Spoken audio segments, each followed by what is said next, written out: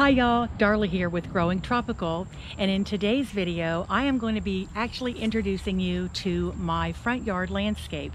I don't believe I've ever done the video. No, I've done a couple of videos so far, but I haven't really done a video where I actually introduce you to my landscape and the things that I actually grow here in the area where I live is in South Florida, a zone 10. I would like to talk a little bit about the things that I love to grow, some of the staple things that are in my garden, some of the things that give me nothing but grief, but I grow them anyway because they're so beautiful. Things that I battle as far as insects are concerned. So just a little bit of information just about my the things that I like to grow and in the area that we're actually located. Again, like I said, I'm in my front yard and it's probably about 7:30 in the evening, and it's still probably about 88, 89 degrees with maybe humidity around say 65-70%. So it is high, not an uncommon thing for us here in South Florida, but it allows us to grow a lot of things living this deep in the South that a lot of people can't grow in the landscape actually in the colder climates. I know that I jump on YouTube quite a bit because I learn from everybody, and some of the videos that I've been actually watching, one particular is the tropical plant party, I think it is. I just love his channel. It is absolutely a scream. I believe he's like in Wisconsin or something like that. I'm not sure if that's correct, but I want to see he's either a zone 5 or a zone 6. And I watch him grow tropicals. That's actually what intrigued me about his channel, was the fact that he grew such beautiful tropicals.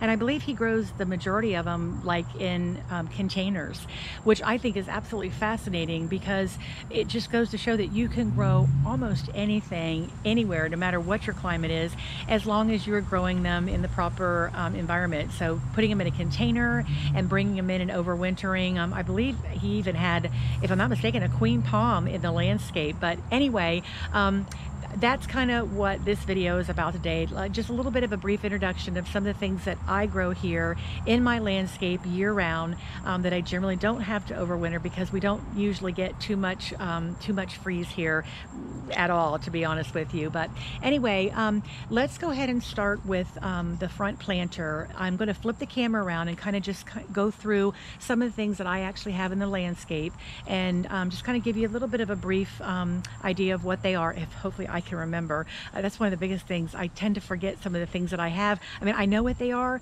but it's like I draw a blank with what I actually have because there is so much. So anyway, bear with me, and we're going to kind of go and walk around a little bit and just kind of look at the landscape. So turning the camera around, I'm going to go ahead and start here. We have actually these are Thyrallus.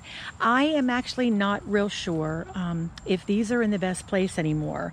When I put these guys in a couple of years ago now, I put these guys in, they did not get the shade that they get now. They're under a canopy of 3 very large queen trees that have just put on an enormous amount of growth because, like I said, we live in a much warmer, I got a spider I think growing or crawling on me here, but with the warmer climate, comes a lot of growth. So anyway, when I put these Thyrallus in these or in the planter here, I put actually 2 Thyrallus bushes in front of each of the queen palms, and they grow these beautiful, as a matter of fact, let me see if I can show you. Yes, right here, they put on the most beautiful yellow flowers, and it's quite a show when the whole thing is just covered in them.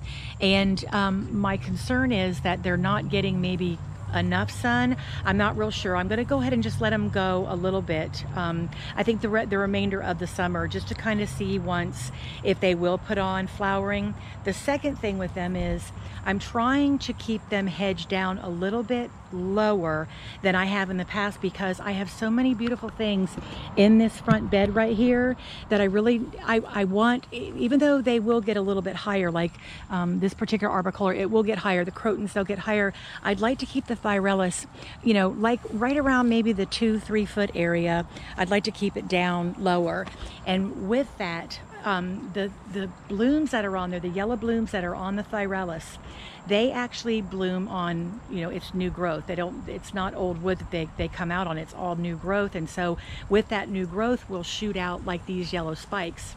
And so consequently, I'm not real sure. It just seems like every time I go and I try to hedge them down, I'm cutting off that new growth, hence there goes the blooms. So it's kind of been a little bit of a trial and error, you know, with this particular shrub this year for me. Like I said, and you know, in the years past, as when I've had them in, I've let them grow higher, and they just, like I said, they put on just an absolute show, and they were beautiful, but you couldn't see as well into the flower bed. So again, you know, as a gardener, you know, we kind of come, you know, up against these types of things where, you know, we're always kind of, you know, changing things and the looks, and you know, with this particular one, I don't know if I can keep him as low as I'd like to and put on the beautiful yellow show that they normally do. So anyway, those are Thyrellus. They're very warm tropical plants.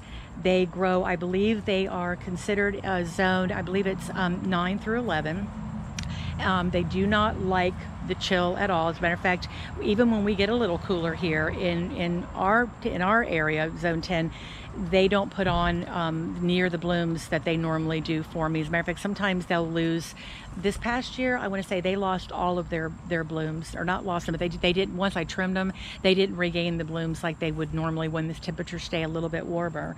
The other thing is they do not like wind. So if you put these guys in, you have to put them in an area where they don't get a wind, because literally you can see they're very, very flimsy, and that's really the way they look all the time. Even when they're trimmed and they're nice and bushy, they just are very, very flimsy. And so consequently, a little bit of a wind can definitely just, you know, break them off and tear them up a little bit. So you definitely want to make sure that you keep them in an area where you can protect it from the wind. The one beautiful thing that I have noticed about this is I have not, knock on wood, I have not had any bug problems with this particular shrub at all. Like I said, they've been in for several years now, and I think bugs fly over, honestly, and they look at my property and they all land here. I got scale, I got aphid, I've got skeletonizers, you name it, I pretty much got it. But honestly, these Thyrellus, I have not had any bug problems. So that's a good thing about these, which is another reason why I would really like to be able to keep them where they are, because I love the fact that I don't have to do anything with them, and they still put on a pretty good show. And hopefully by keeping them a little bit lower, that I'm not going to ruin that. So anyway, moving on from the Thyrellus, we've got the copper plants. That's what I call them. I think there's probably a technical term for these guys, but I call them copper plants. When I was a young girl, my mother used to grow them in the landscape all the time. They were quite pretty, and the only thing that I really remember from her growing these was that they did develop like a fungus. They got like, I believe it was not sooty mold. What is the other one? A powdery mildew. They get like a powdery mildew. And so if I can stay in front of that and keep them treated with a fungicide, I think I will probably be good. But these are absolutely spectacular. The coloring on them is absolutely beautiful. They have like this pinky color along with this bronze. I'm trying to see the back of the leaf. Yeah, look at that beautiful pink color that's on the back of that leaf. They're just so pretty. And then they, you know, with the mottled green that's in there, just really, really spectacular. Now you got a little bit more of a burgundy, or like a deep burgundy here, which is really, really, really pretty.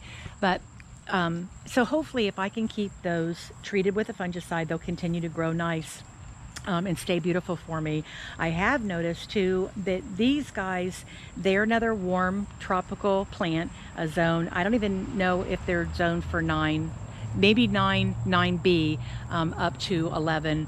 These guys are definitely warm weather guys here. They love the warm weather. It's like I said, the only thing that I've noticed that that might have the problem, like I said, with my mother's. As a matter of fact, you know what? As we're talking, look at here. Look at what I'm seeing here. Here's a little bit of bug damage. Not entirely sure what that is. If that is maybe a skeletonizer. It doesn't look like, so it could be just like some kind of a little worm. But see, constantly, I swear to you, bugs love my yard. So I will be treating that guy. I just looked out here the other day, and I swear to you there was no damage out here at all. So very, very quickly in this warm environment, you've got to be constantly looking at your plants. So anyway, that is an oyster plant. They are absolutely beautiful. Love the warm weather. As a general rule, like I said, I was thinking I was going to be dealing more with just like a fungus, like a powdery mildew, but apparently they're very they're susceptible to whatever it is that's on there as well. So anyway, moving on from there, we've got the Arboricola. These are absolutely beautiful. I love them. They're actually, they're very versatile. These are variegated. You can also get the ones that are just like solid green. I have two Arboricola. Actually, they're not called Arboricola. They're called Schefflera. I have two Schefflera that are the growth habits of them. And I'm going to probably get this wrong. You've got Arboricola, which is more of a shrub. Then you've got the Schefflera, which is more of a tree form. I believe that's correct. The Schefflera, I don't know if they come in variegated. I've only seen them, I think, like in green. The Arboricola do come in solid green, or you can get them in this beautiful variegation right here. I love it because I love the creamy yellow, like the yellowy white with the green. It just really gives the garden a pop. And when you stand back and you look at the different colors that are in there, I've got one over in this area too, and they just absolutely pop. You can see, where's he at? There he is. They just absolutely pop, and they're absolutely gorgeous. But anyways, as I was saying, I've got two Scheffleras that are actually growing in pots, and I've got them on my cabana out in the backyard. But out here, these guys are just so beautiful. They do get, I believe, thrips. I've had problems with the thrips with them. They also, the aphids will get a hold of them. I've had scale on them. I've had slugs eat them. You name it. You name it. Like I said, I pretty much had it. But they're easily treatable. If you keep on with anything, if you know what you have and you keep in front of it, you're good to go. I use a lot of insecticidal soaps. I try to stay as organic as possible. Sometimes it's not always practical to do that, depending on what you have, depending on how much you actually have, but I really try to stay as organic as I possibly can, because it's so much better for the environment, number one, but for the yard, as far as the birds and I always worry about the lizards and everything else, because we have so much of that type of stuff here. So I want to try to stay as environmentally friendly as I possibly can. So anyway, I actually, that I'll probably be putting an insecticidal soap on too. The insecticidal soaps are beautiful too, because they put like a really pretty shine on the leaves, and I like that. And that has got a really pretty, like the leaf on it. If you can hone in here on the leaf, they're shiny, and it just makes them even a little bit more shiny when you put that insecticidal soap. So it's kind of a twofold thing. Not only is it protecting the plant from the bugs, but it makes the plant look really pretty. So, and not to mention, they're just so spectacular in the fact that they just, you can put a lot of really pretty deep things in the garden, and then to put that green and yellow pop in there is just absolutely beautiful. So those are an Arboricola, and again, I believe those are a zone 10, yeah, 10 and warmer, I believe is what that is. So let's go ahead and let's go over to here. This, I believe, if I'm not mistaken, is a flax lily. Now these, when I put these guys in the landscape, I had probably, oh gosh, I put them all the way around the outsides of the border, and they were absolutely beautiful. I didn't really know much about them. I did a little bit of reading on the tag and stuff like that, and I kind of Googled a little bit.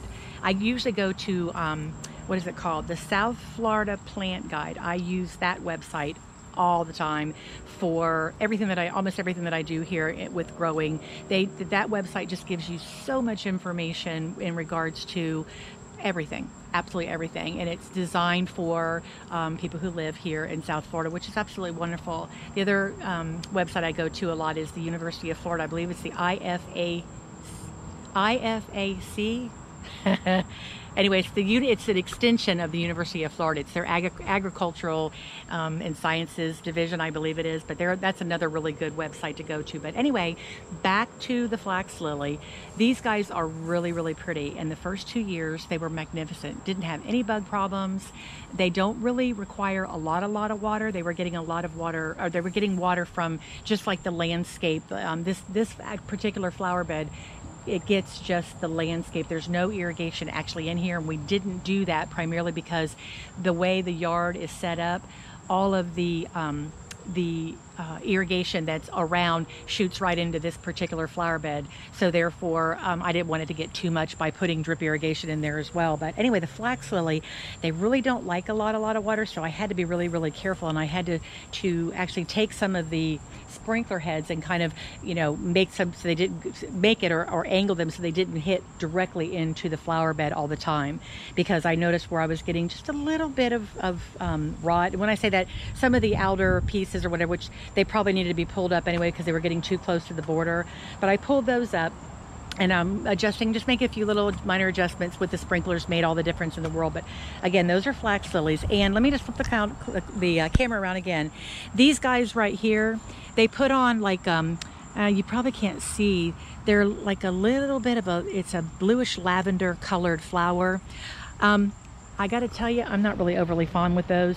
They're just, they're kind of messy, and while I'm not a formal gardener at all, I'm very loosey-goosey when it comes to my gardening style. The tropicals I like very lush, you know, deep. I like full, but I don't like when it's messy, and these tend to get a little bit messy. So usually what I'll do is every, I don't know, maybe twice a year, I'll come in and I'll just go down inside. It takes a little bit of time, but I'll go down inside and I'll just kind of nip those off. And then I'm left with the beautiful, you know, lacy, strappy, I call them. They're very strappy. And I love it too because of the leaf structure, how it's really deep green. It's veined on the sides, you know, with the yellowy color. So it also makes a really pretty pop in the garden next to the Arboricola. But anyway, so that is a flax lily. And then moving around, let's move here around here. We have another flax lily. And let me just stop here real quick. Oh, see, look here. We got a broken branch. So I don't really know how that happened, but it did. So we'll just, this is on the Thyrella. So we'll just chalk that up to, we don't really know what happened there. And we'll just take that and put that in the composter.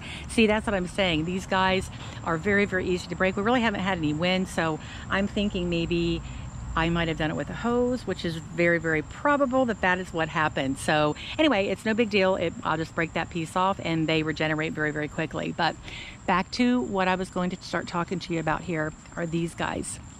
Now this is a flax lily that's in here, but off to the side, this guy right in here, and he's also growing right into my flax lily. You can kind of see if I can separate this guy, but you can see this guy right here. This is a heliconia, or a parrot flower. They are really beautiful. I absolutely love them, but I will say, a couple of years ago, when I bought them, I just fell in love with them. I went to a nursery and I saw them and I was like, oh my gosh, these look like birds of paradise, but better. I'm not a bird of paradise fan, but these guys the leaves are a little softer than the bird of paradise, and the flower, which looks like a bird's beak, they are a little bit more, they're I don't know, they're just to me, I preferred the way the parrot flower looked. It was just a little bit more petite. The green was, or the leaf was a little greener, a little softer. Maybe that's just what it is. It's just a softer looking version of the bird of paradise. But they are very heat. They love the heat. They do not tolerate cold at all. As a matter of fact, even here, I had to really make sure that if I had them in containers, that I, did put them up in the corners, protected them from the wind and any kind of little cool that we did, because they do not, anything like, I'm going to say probably below 50, they're not happy at all anymore. But I will say they are aggressive. They are so aggressive. I did not know that. They grow from tubers or corms. I think it's a tuber, if I'm not mistaken. They grow, it's just like a little tuber. I wish, matter of fact, let me see if I can pull one of these guys up for you here. See if I can do this real quick. I'm gonna see if I can, oh darn, it snapped off. That's okay, because I need to get rid of these guys anyway, but I really wanted to be able to show you what these guys look like. See if I can grab one really careful. These are not pulling up for me at all the way I want to. Isn't the way it works when you want to show something you can't? Let me see if I can't get one of these guys up, because I really want to show you what they look like and just how invasive they actually are. Okay, let me see. Nope, I thought I had him. I thought I had him. Okay, we're gonna keep doing this until we get it. In the meantime, you guys can garden with me here.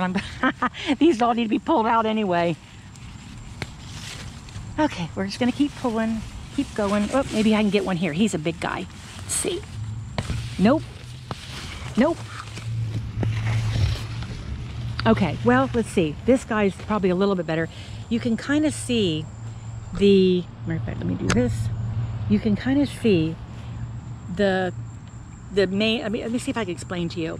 This, all these little roots that are on here, imagine that being like, you know, 20 more of those. And it follows like a tuber that goes, matter of fact, this piece right here, it goes really, really long. And what it does is it just continues to grow underneath the ground, and it just pops up, and it just continues to just come up. It'll shoot one of these guys up and then over, and it'll shoot up another one and another one. Well, I found myself, I put them in, and they were so pretty, and they were blooming beautifully. And then all of a sudden I started noticing them coming up underneath my curbing and out into the grass. And I'm thinking, oh my gosh, I can't control these things. And so needless to say, I pull them out all the time. I thought I had most of these out when I was doing a good clean out a couple months ago. Wrong, I didn't. They're coming up as babies all over the place. In the front planter, and I'll take you over there in a little bit, I think I pretty much got them out of there, but I'm not sure. It seems like I'll go over there and check a little bit later on, like a couple of weeks later, and I'll have a couple of babies. But anyway, my point is, behind all this jibber jabber, is the fact that these parrot flowers, while they are very, very beautiful, and I will always continue to grow them, I will make sure that I do not grow them in my landscape. If you have a lot of property and you have an area that's just like just a massive just whatever, and you don't really care, if you don't care about the invasiveness, I would say go ahead and put them in, because if you can just let them grow wild, they will naturalize. They will definitely naturalize in that area, and they will be spectacular for you. But most often I have seen people lately, including myself, grow them in pots, and they look so much, I should say they look better. They look beautiful when they're in the landscape, but you can control them so much easier when they are in containers. And then, not to mention, when they're in containers, because they are so, they do not like the cold even a little bit, you can take them and put them in, overwinter them. And what I mean by that for me here in South Florida is I can bring them up on the porch, or even in our den or whatever, and have them in a little bit of a warmer area as the winter months go on. So anyway, Heliconia parrot flowers, what I call them, absolutely beautiful.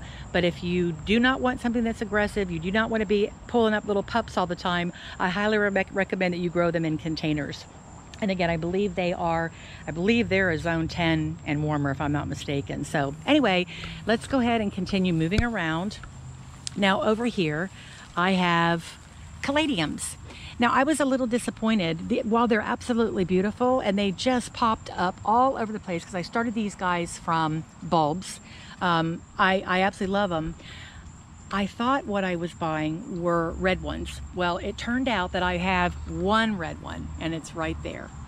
And I was just so very disappointed, because I bought a mixed bag. I bought a couple of mixed bags, and on the bag it showed a couple of mixes, but most of them were like all red. And I thought, okay, well, this will be great, because I love that pop of red and yellow and orange in my tropical landscapes. I try to do it every year, or year round, I should say, is when I can.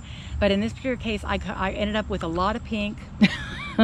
And while pinks are really pretty, it's just not something that I generally do in the landscape. So I was a little disappointed with the fact that they weren't the color that I really chose. But live and learn. What I'll do next time is I will just, I don't know what I'll do next time. I don't know if I just won't buy the mix, like, because it was just a bag of just, of a bunch of tubes, or what do you call them? Not tubers. See, I'm still on the parrot flower, but when you buy the bulbs, or whatever, I've always purchased them from like Home Depot or whatever, and usually what they said was in the bag was in the bag. But I believe I got these from like Sam's Club or something like that, and I got them for really inexpensive. I got a lot of them, but what it said it was on the tag really wasn't what it was in the bag. So I was a little disappointed. So anyway, again, live and learn. So anyway, flipping back around, same planter actually, another Arboricola that we've got here, and then another one of my I want to say oyster plants, but that's not right. Copper plants is back in here. And let's just take a little examination. I don't see really anything damage-wise. There's a couple little tiny holes here. That may be from slugs, but I did treat them. But anyway, we've got him. And again, another Arboricola. And then over here, this guy, let's see if I can get in here. This guy right here is Chrysandra. And I put them in here in hopes that they would be able to get enough sun. I've got a couple of them actually over here. Chrysandra is another warm, loving perennial. These will just continue to come back year after year after year. I don't generally have to cut them down too awful much. Usually I usually, this is actually the first time I've actually grown them in the landscape. I usually grow them in containers, and I'll just usually just, you know, trim them down as we go into like cooler months. I'll trim them down, and depending on, you know, if we have a mild winter, which most time we do, I can just trim them down, and they'll just, you know, in December and January, they're just, you know, blooming beautifully. But anyway, I put these in the landscape this year, and I put them in an area, again, my front yard was completely, we redesigned this whole front yard, and it literally had no shade. There was no trees here at all. And when we put all these trees here, they were, while they were larger, they were still on the small side when it came to the amount of sun that we got in, because there's the queen palms, they're just such prolific. They say they're pretty moderate growers. They really are. I mean, these things have really taken off. But by that same token, they've created just a lot of shade. And while I love that dappling of shade in the front yard, much needed. It's so much easier to grow things in a dappled light for me than it is that full sun, because our home sits to the west, and when that sun is setting, it is just blazing hot, and it will take the plant that says grow in full sun, and it will crispy critter it in just a heartbeat. So I take that with a grain of salt. When I go to the nurseries, if I go to a private nursery, I can pretty much I know that they know that you can't grow things, you know, in full sun, that maybe at Home Depot or at Lowe's or whatever they're tagged. Some of those growers, they don't really gear in, as I don't think as specifically sometimes, because they do a wider area, if I'm not mistaken. So I could be just not thinking that through correctly, but I can go to a private nursery here in where I live, and I can buy the same plant at Home Depot, and it will read, you know, part sun and full sun. So again, I think just being an experienced gardener, someone who kind of knows, you know, and again, you have to be able to know for your area as well. That's probably one of the biggest things, is knowing your area, knowing your soil, you know, the way your house is situated, if you're getting an east facing sun, if you're getting a west facing sun. My sister, for example, she lives right here in town with me, or she lives in Bradenton, okay, but she lives out in Mayaca City. Now that is, I'm a zone 10. Well, she's like a 9 out there. That's how much difference. And she's about 30 minutes away from me, 25-30 minutes away from me, but I'm close to the Gulf, so she will get a freeze out there, whereas the freeze won't touch us here. So just again, you know, she could shop at the same nursery that I shop at, you know, and we're both reading those tags, but we could be both, you know, completely, you know, she could be growing it absolutely wonderfully while I may kill it, or vice versa. So my point behind that is, you just have to know your area. You need to know, you know, what does best in you know, in your general area, what, you know, the growth habits are for, you know, the where you have it located in the sun, in the shade, blah blah blah blah blah. So anyway, these are Chrysandras, and they're absolutely beautiful, and they're not blooming as well as I'd like for them to. And again, I think it's because they're just not getting the sun that they need to get. So anyway, what I'll probably end up doing is I'll probably end up taking those out, and I'll just put them in a pot, and that'll be the tell-all for me, will be if they start blooming within a week or two after I put them in the pot. It just meant that out here they're just not going to bloom because they're getting too much shade. They're absolutely gorgeous in color. The leaf structure is absolutely beautiful. You can see the ripply leaf on them, and they're just pretty deep green and everything. But these beautiful bright orange flowers is what I was hoping to be able to get all over the plant. And as a general rule, that's usually what ends up happening when they do get the proper sun. So Anyway, one more thing in this planter is going to be my Crotons. These are probably my all-time favorite, and these are duplicated throughout my landscape, both in the front and the backyard. I love Crotons. One of the things with the Crotons that I don't know if everybody experiences this, but again, like I told you, like I said earlier, bugs just love my yard for whatever reason it is. I fight Crotons or disease or pest disease as well, but pest and disease with Crotons alarmingly. I don't know if, you know, it's just where my house is located, I'm not real sure, or if in general Crotons just tend to get a lot of these issues. But I fight scale, I fight aphids, which bring on sooty mold. Actually this past winter, the flower bed that sits directly behind me over here, I had to cut all of my Crotons back down to the bare bones, and it made me sick. They were so beautiful, and while I normally give them a little trim, you know, every couple of months or so, I didn't get in front of it, and it was a couple of months where I just didn't do a whole lot in the yard. My husband had some back surgery or whatever, which he's recovering very well, but it took my attention away from doing the things that I would normally do to make sure that I was there for him. So I got real behind it, and so by the time I came out here in the front yard, I had my Crotons had developed such an awful infestation of the scale. It was the soft-shelled scale, and they just secrete that. Well, they suck on the if you cut open a Croton, like the leaf or whatever, they're real sappy, and so or juicy, whatever you want to classify that as. Anyway, scales will attach themselves, and they will literally suck the juice out of any plant that has juice in it to be sucked. And then they excrete just, you know, a horrible black mold, soot, whatever it is. It's gross. It not only attacked the leaves, but it went right down onto the actual stem, the trunk, or not the trunk, but the stem. And so needless to say, I just cut them all back down to the bare bones. This was one of them, actually. I cut this guy right here down to the bare bones, and he's got all pretty new growth on him, but I did notice that right here, look at this. See here? I've got a little bit of, I think some of it might be old, and that's good because it's flaking off. But I think I saw the other day that there was some new, I want to say there was some new on there.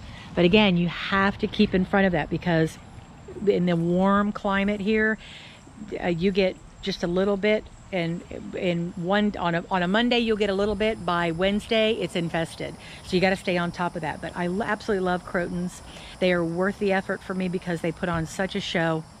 I do not know the actual name. I have so many different varieties of Crotons in my yard that really what I need to do is I need to start getting better about taking the tag and putting a tag like down inside, so that way when I am doing these videos and I'm talking about them, I can tell you guys what kind of Crotons they actually are. And like I said, I think, you know what, I would be telling you wrong if I said, because I don't know. I have so many different varieties. I know I have some Mamies. I think I have some painter's brush. I think there's a couple called that. And then there are other different varieties, but love the Crotons. Again, very warm weathered shrub. They just, when you trim them here, they don't die back as a general rule here, unless we would get like a freeze, which is very uncommon for us. If we do get any kind of cooler temperatures, I will get a little bit of leaf loss, but they are very quick to recover. I believe they are actually, if I'm not mistaken, I think a Croton is actually deemed a zone 10 and warmer. You can grow them in a 9 in the landscape if you cover them, but you would run the risk of losing them a little bit quicker in areas like, for example, my sister. She would probably end up losing hers, and as long as it wasn't a sustained cold freeze or whatever, you can trim them and they would come back very nicely. So those are all of the shrubs and perennials that are actually in this bed that are right here. All of this, that is what I've showed you, that go all the way around. Then my staple plants that I actually have in here are the pygmy date, which is back here. He's absolutely beautiful. I love him. He's a 3-trunked pygmy date, and he's quite happy. He's getting fertilized well, and he is absolutely loving life. Let me just come around here. He's got a very beautiful stature. I love the way he was shaped when we got him. He had a trunk that just kind of, the third trunk, well, or whichever one you would have classed as the first trunk, but with the three, this particular one just took an angle that just looks so very pretty. And of course, my caladiums are kind of in the way there, but if you can see, he just kind of grows in a very really pretty arch there, and not arch, but a almost leaning, actually, like a lean. But he's very pretty. And let me back up a little bit and kind of show you. He's very pretty and very happy, so that's a good thing. I don't have any scales in him that I know of, no skeletonizers. I think we're all pretty good. Then we have the queen palms, and let me see if I can give you guys a good look of the queen palms. These are my beauties. These are the staple actually in this plant bed, or this flower bed out in front. I've got 3 of them, and they are absolutely gorgeous. They are loving their life, and it is extremely important that I keep them very happy, because they are big, and I do not want to have them removed, because it would destroy so much if I had to have a big truck come in here and literally cut it down. So I do my very utmost best to try to keep them happy with you know, pest and disease and proper fertilization. And what I'm going to be doing is I'm going to be releasing another video that talks strictly about palm trees in the landscape and the proper watering, fertilization, soil, yada on and on. So be looking forward to, or looking forward to that video. I'll be releasing that hopefully soon. But in the meantime, back to this video. My queen palms are absolutely beautiful, and I love them. And so that is this particular flower bed. Then moving over here, of course, I'm going to step on these guys. But over here in this flower bed, I just recently planted up variegated hibiscus. And I underplant them under this beautiful spindle palm that I have, which is another palm tree, species of palm tree that I have. This is also, this is actually a 3-trunked. The queen palms were single, just one single that went up. This is 3. And my spindle palm, when I bought this guy, I mean, you can see how large these 2 actually are. When you come around here, you can see this guy's a little bit more puny. When I bought this guy, he was on the back lot at one of the private nurseries that we have locally here, and he had a pretty high price tag on him, but he didn't look real good. He didn't look diseased or anything like that. He just looked a little gangly, I guess. I don't know another word to look. He wasn't really he needed to be cared for. He needed to come out of this pot. So I made a little deal with the nursery guy, and he sold it to me for half the price. I brought it home. I made sure that I amend the soil really well, because we have very sandy soil here in South Florida, and the nutrients just flow right through. So I made a special point to make sure that he got proper fertilization, made sure that I did not underplant anything, because I did not want the plants that I put around him eventually, I did not want there to be any competition between the plants that would be put around him and him. So, and I think that I'm very happy that I did that. It's been 2 years since this guy's been in. The little guy here has had an opportunity to strengthen and get a little bit bigger. He's putting on such new growth, the fronds. As a matter of fact, he's got a baby that's coming out right here. He's just as sexy as he can be. And then, so I'm very happy that I waited as long as I did. But what I did was I kept thinking, what am I going to put in there? What am I going to put in there? What am I going to put in there? So I went and I found these beautiful hibiscus. They're variegated hibiscus. And I did not buy them specifically for this, although look at that show. That is absolutely gorgeous. They're like a, I don't know, they're like a peachy, creamy. I'm terrible when it comes to color sometimes. I think I have color blindness sometimes too, but he's like a pinky or a peachy red. That's kind of the way I look at it. Just like a peachy red. He's just as pretty as he can be. It's not like a red. He's like an orangey red or a peachy red. I don't know. He's just really pretty. But the foliage is what just turned me on. I was just like, look at this foliage. I mean, it's gorgeous with it's got, you know, like mauvey, like a mauvey color, pink, green, creamy yellows. It's just absolutely spectacular. And as long as you keep them in a good sun, they should continue to put on that show of that variegated show. If they get too much shade, my understanding is that they'll just turn really all solid green, and that would make me very sad, because then it would just be the blooms, which that would be okay, but between the blooms and between the variegated colors that are in there, it's putting on quite a show. I'm going to back up here just a little bit and let you guys take a look and see just how pretty that actually looks. And then you can see just how big my guy is getting. My spindle palm, he's absolutely beautiful. But that is this little circle planter that I just planted up, as a matter of fact, about a couple of weeks ago. So he's doing very, very, very wonderful. So moving on, this is the front, the very front planter. And this guy, we have yet another palm. He is my foxtail, and he is another one of my babies. He is also a 3-trunk. He's got 2 small and then a third one that's a little bit smaller, and they do compete for nutrients.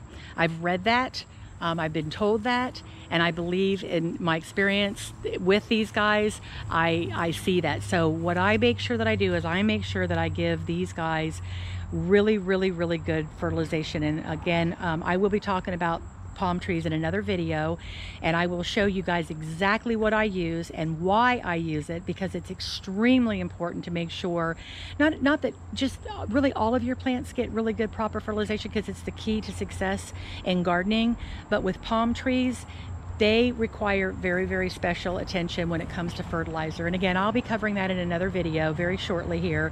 But anyway, back to this guy. He's very, very pretty, and he's very happy, and I just make sure that I keep him very well fertilized, so that way he can compete. This little guy right here can compete with his brothers, because these guys are big and thick and beautiful. And by the way, they're beautiful when you line them, when you wrap them with some like Christmas lights. We did that over the past years. At Christmas time, we wrapped them with lights, put on a beautiful show. So we don't get snow here, so we have to make our own festivities out of with palm trees. But anyway, this planter also has the Crotons. Here's another type of Croton. I believe this is, I don't know if this is a Mamie. I'm honestly, again, I'm not real sure. This is the one I think that's the painter's brush, and you can see why. It looks like someone took and splattered paint, took a paintbrush and just took it and just went like this with the paintbrush. That's kind of what, to me, that's what it reminds me of. And I think, if I'm not mistaken, that is what this actually is the painter's brush. And he was so pretty. I went ahead and I got 3 of them. I got one here, and then I have another one here, and then I've got this one over here.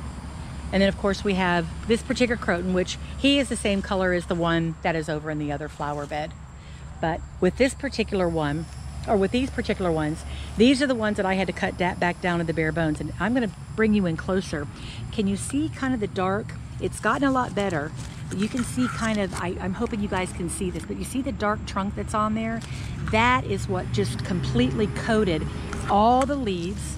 It coated the branch, or the stem, the stalk here. It coated all that, and it just looked horrible. I mean, I had no words. I was just sick. I'm like, that's probably the first time that it had something take over so bad.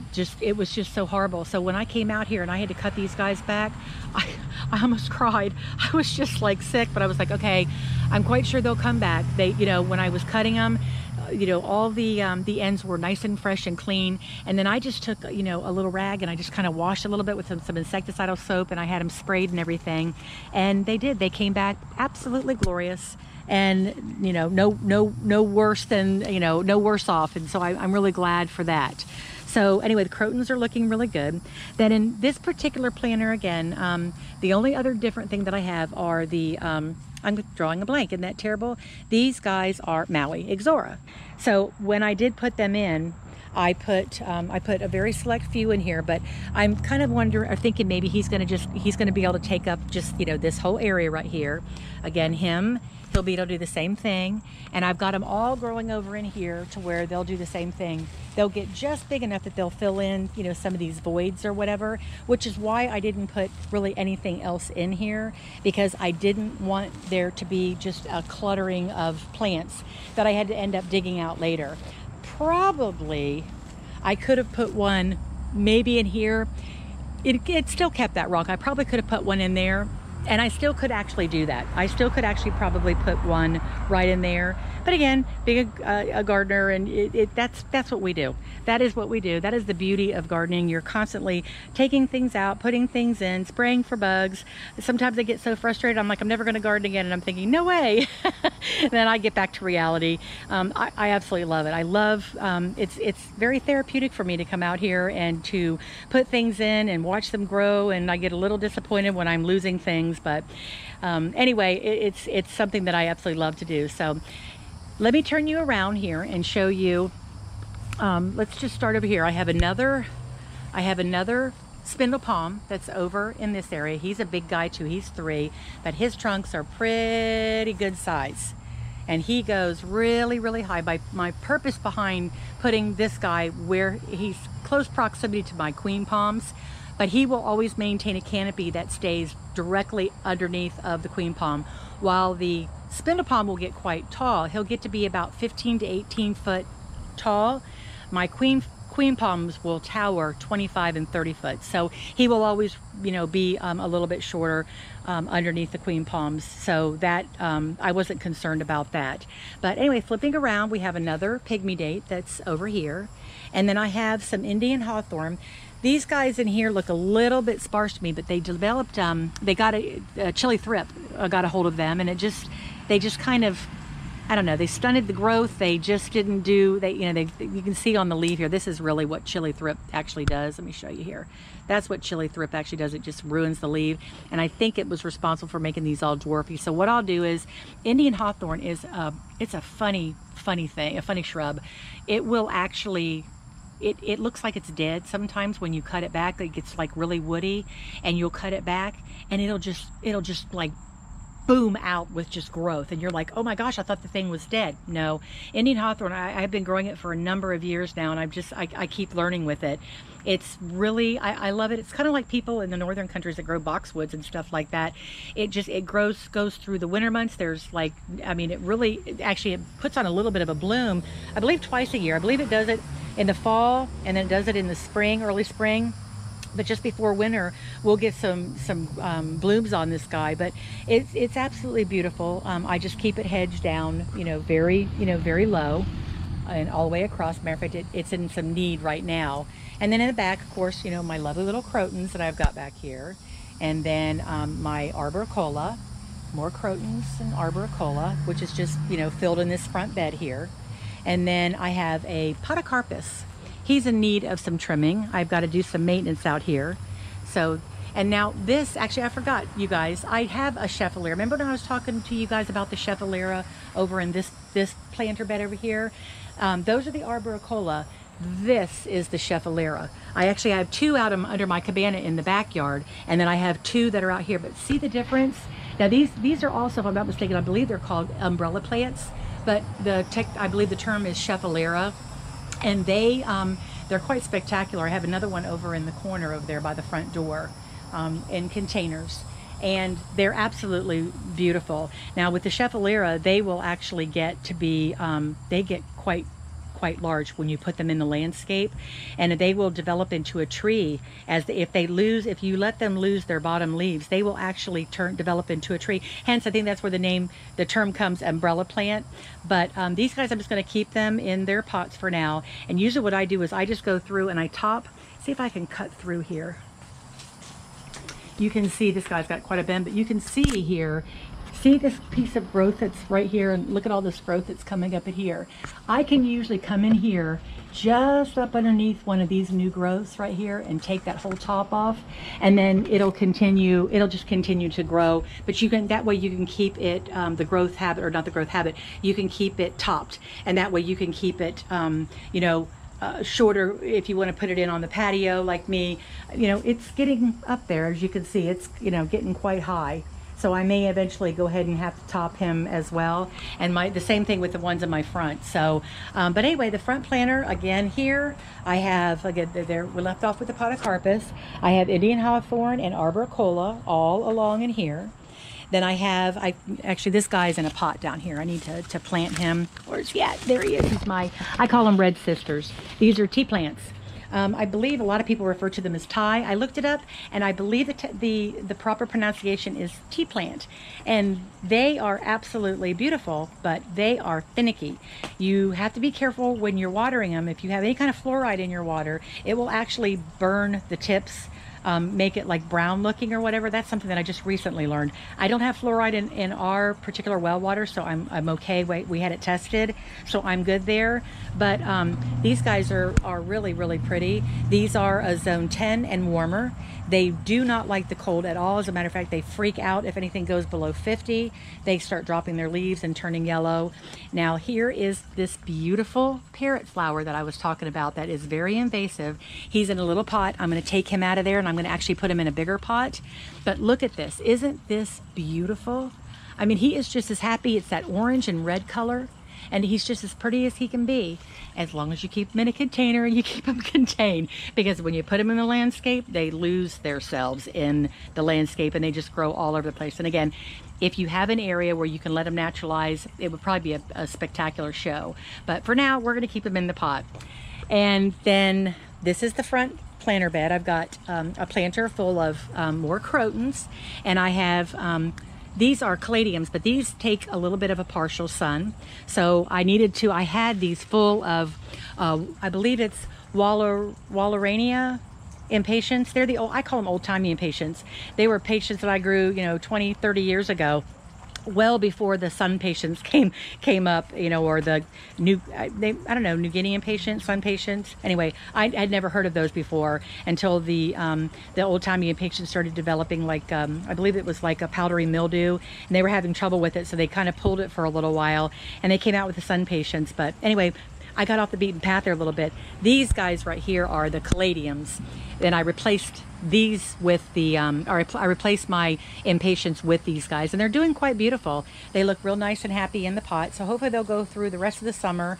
The caladiums will actually continue to grow for me right through, November, December. They're really funny until they get, below 45. They'll continue to stay that way. But again, moving on, we've got more Crotons, more tea plants, flax lily in the back. And if you can see, look at this aggressive little bad boy back here. See, he just kind of came right up in between the flax lily there. And I got to get in there and I got to pull him out. But what are you going to do? So anyway, moving on. We got more of the Crotons, and then I've got another. Matter of fact, this guy needs to be watered just a little bit. He's kind of drooping just a little bit, but I've got more of the caladiums and the Crotons that are in this particular flower bed. And then all down the side, I've got just a big row of, or big hedge of Indian hawthorn. You can see just how quite beautiful they actually are. They, this is what I'm saying, that the Indian hawthorn they put on quite a show as far as, just dense growth. They stay very nice and petite. You just kind of trim them off, and they're just beautiful. They really, really are. And they make such a nice hedge. And as long as you keep them sprayed, because they do, I have issues with the thrip, and so as long as we keep them sprayed, we're pretty good.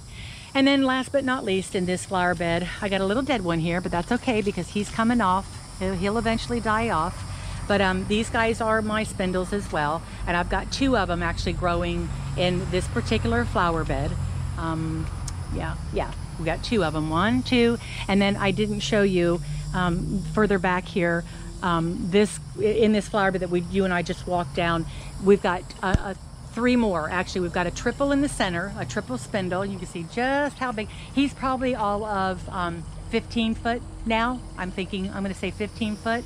They all 3 are, but I've got the one that anchors the singles. I'm running out of steam here.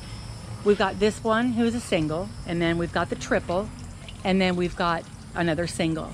And you can see he's getting ready to come off, and then underneath he's got all this beautiful green.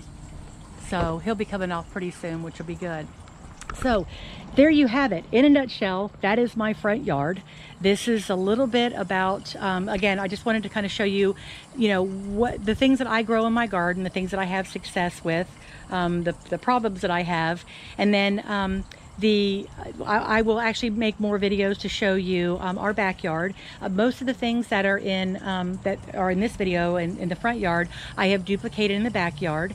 And there are a couple, maybe some different things that are actually back there that I look forward to showing you guys. So I am developing a sweat mustache out here doing this video. That's how humid and hot it is out here. And like I said, it's probably about 8 o'clock, and I bet you that humidity is just getting a little bit more as the evening goes on, because there is a lot of rain in the forecast, and I mean, I can almost smell it in the air.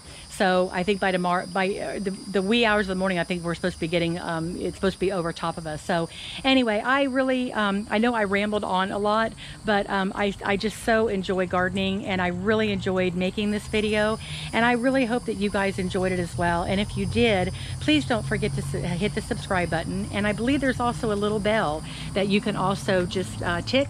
And when you do that, it will send you notifications as to when I release new videos, which I'm planning on doing, and you'll be the first to know. So again, thank you guys so much for watching, and I love doing this, and I gotta go wipe this sweat mustache off. But until the next video, bye for now, guys.